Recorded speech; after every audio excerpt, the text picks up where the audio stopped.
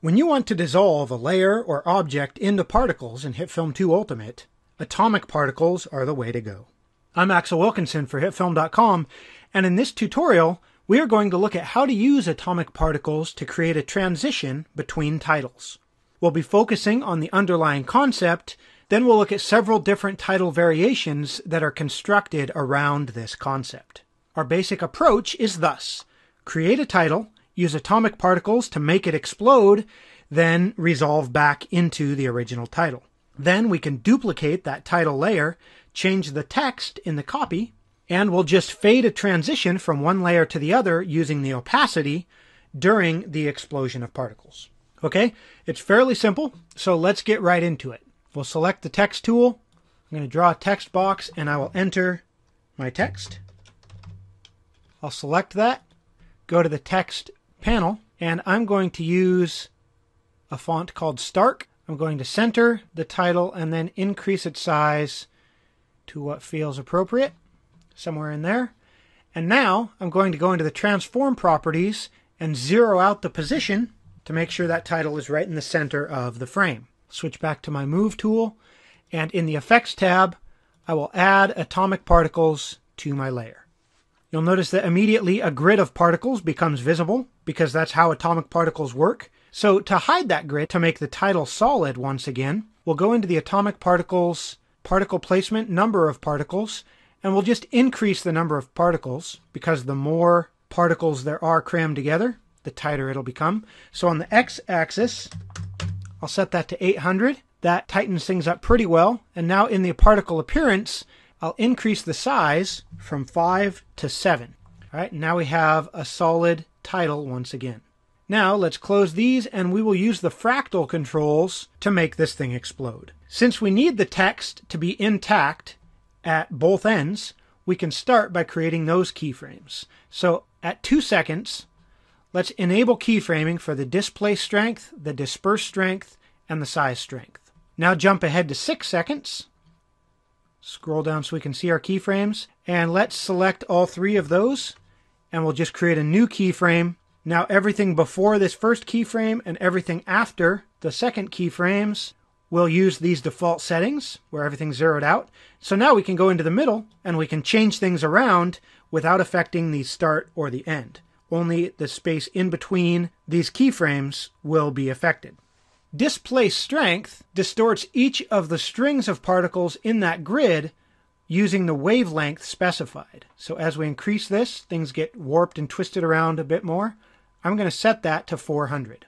Disperse strength takes the individual particles and moves them off-center from the string that they're a part of.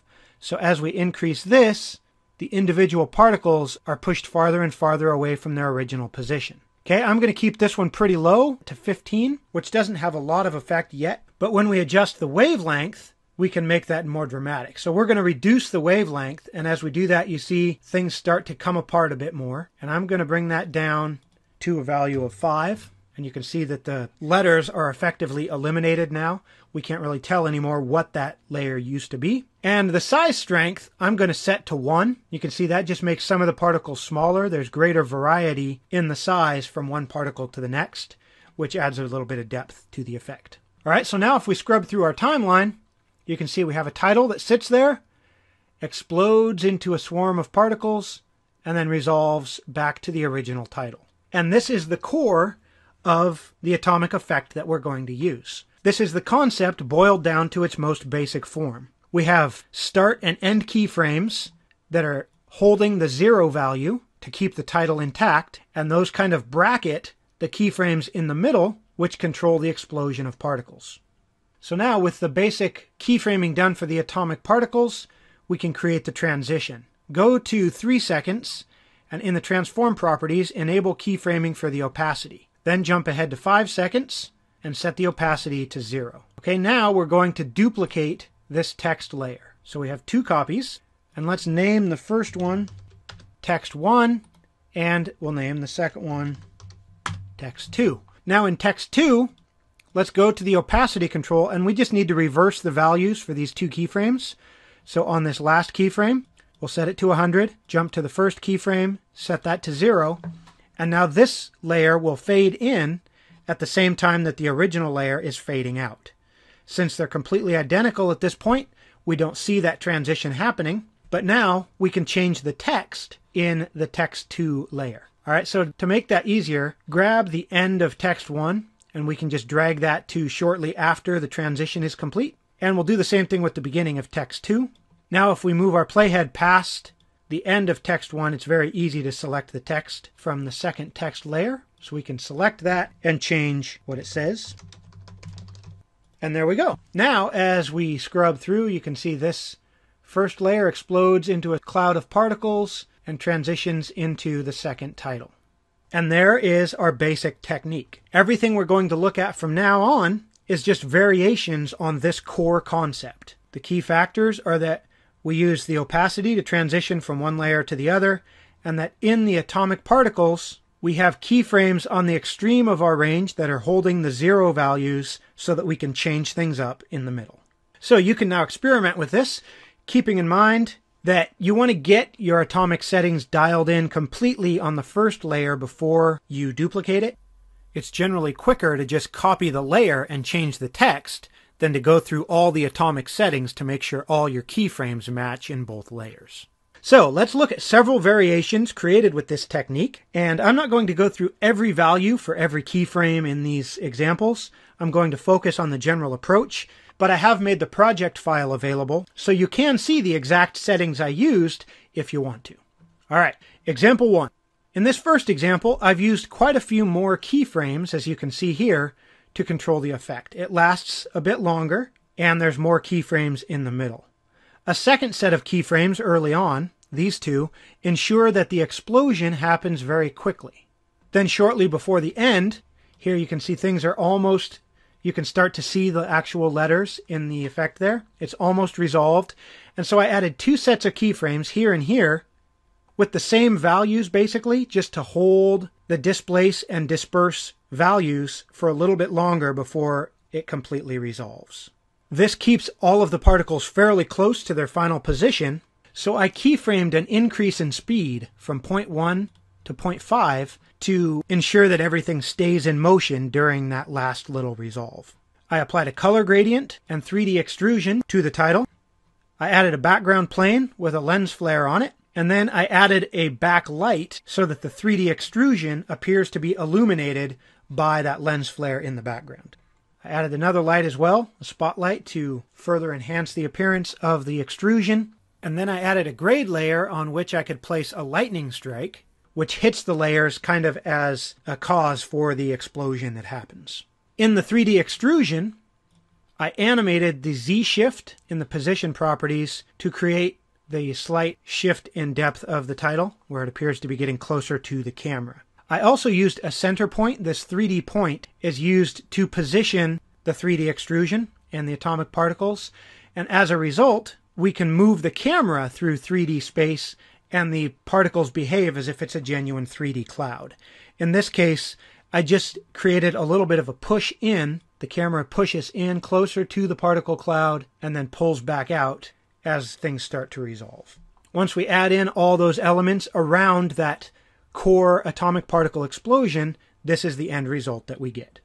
Okay, the second example is much simpler. It's just gray text on a black background, and the text has the atomic particle effect applied to it. I used a different font, and instead of completely exploding, I wanted this title to behave a bit more like a ribbon, where the individual letters dissolve, but the title still behaves as one single unit. To do that, I used a much higher wavelength. A longer wavelength lets the strings kind of stay together a little bit better. But in order to ensure that the actual letters get lost, I had to use a much higher disperse string. See, instead of this being at 15, at the center point we're at 200. I also kept more time in between the keyframes on the displace strength, so that as the particles were displaced and those waves were introduced, that happened more gradually and smoothly. All right, so that one's fairly simple. Go to the third example. This one introduces a few different elements. Again, you can see that I have 3D extrusion applied to the letters.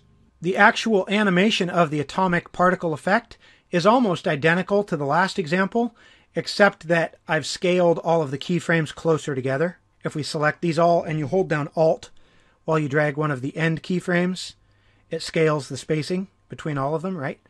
So I just took the longer spacing that was in our previous example and pushed it all together. And then there's maybe one or two changes in the keyframes as well, but mainly that scaling is all that happened, and that was just to make the transition happen more quickly. The main difference here in comparison to the early examples is that the position and orientation of the titles is animated, right? So the title turns, then it flies up and it resolves in a different position and then turns again. Once again, I used a center point to control the 3D extrusion and the atomic particles. So by animating the center point, I can control the positioning of the effect, right? So the center point starts there, it rotates, then it moves up to a second point and rotates again. So everything that moves in this composite shot is all driven by that one center point. I created several webs, which I just drew in Photoshop. I saved them as PNGs so that I could have transparency between the strands of webbing, and then I imported those into HITFILM. I made them into 3D planes and then parented them to the center point as well. Once they were driven by the center point, I used the anchor point to offset them so that I could get them framed up properly in my frame. And then I used the position and orientation to animate them flying out of and into the frame. The actual titles and the center point don't actually move that far. If I select the center point again, you can see that's as far as it moves from there to there. But because of the animation in the webs and the background flying out behind them, it makes them seem like the camera is covering a much greater distance. I also added a gradient to the background, a blue gradient, just to give it a little bit more depth and finish the color scheme that I was going for. And to further enhance the appearance of the extrusion, I added several lights to the scene. And then I added a grade layer with some sharpening just to kind of pop the edges out a little bit more, give it an old school hand-drawn sort of look. And here is our third example. So what I hope you take away from these examples is that they all rely on the concept of creating a transition with the atomic particles effect. But at the core, in every case, is the process of animating the fractal settings from 0 to various other settings that break the title up, and then back to 0. After you have that animation done, duplicate the title, change the text in the second copy, and use opacity to transition from one to the other.